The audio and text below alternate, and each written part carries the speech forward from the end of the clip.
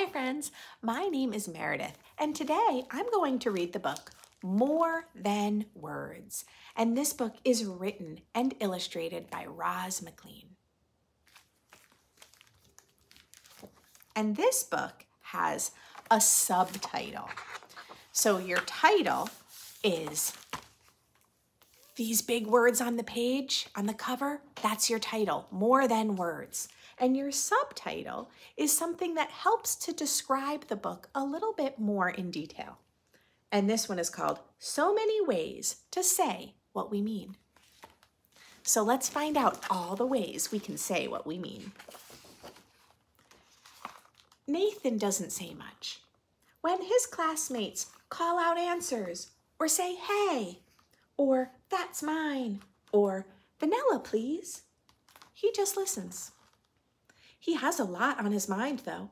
He is thinking about how many puddles there are outside and how much he loves digging in the schoolyard after it rains.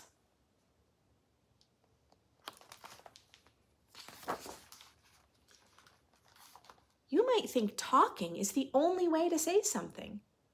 Well, it is one way.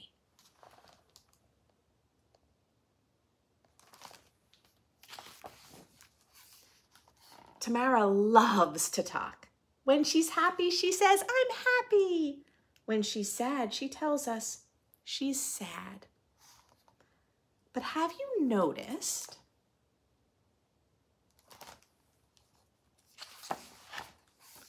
someone like Madeline who shows how she feels? When she smiles or cries or laughs, her face says it all.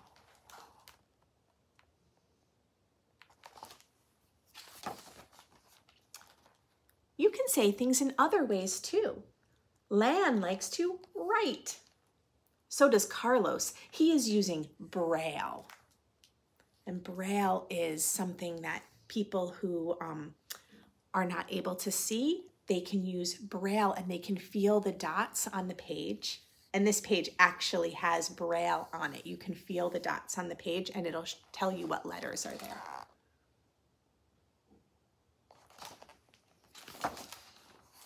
Or you could type like McKenna or spell like Raheem.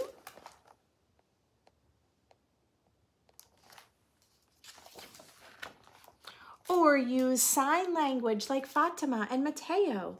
What's up? I'm fine.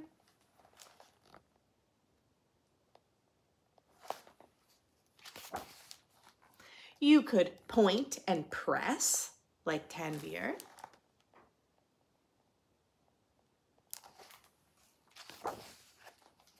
You can show what you want when you choose, like Jaya.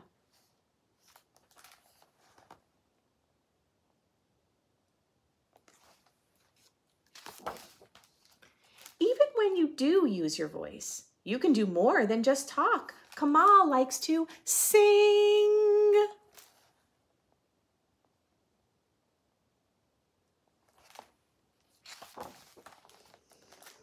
Ada, Kalia, and Eli make sounds. Eh, ah, ch, ch. While Mia repeats. May can't always think of the words.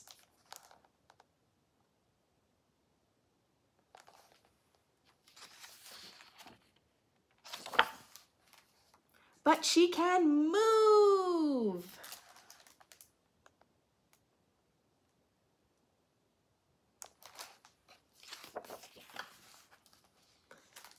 You can express yourself when you play, like Talia.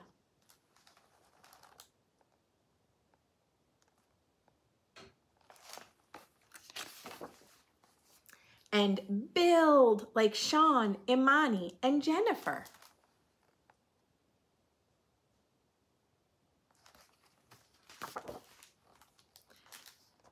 You might want to show your spark, style, and pizzazz with what you wear, like Taylor, or your imagination with painting and drawing, like Jordan, Maria, and Nam.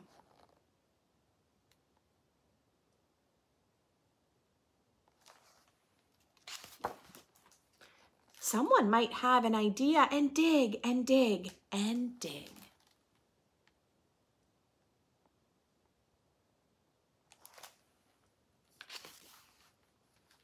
And search and gather.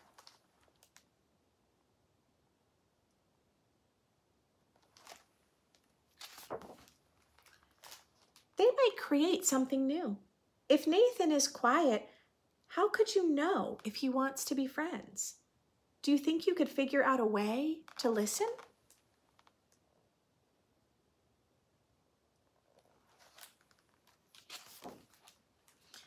He actually knows how to say a lot.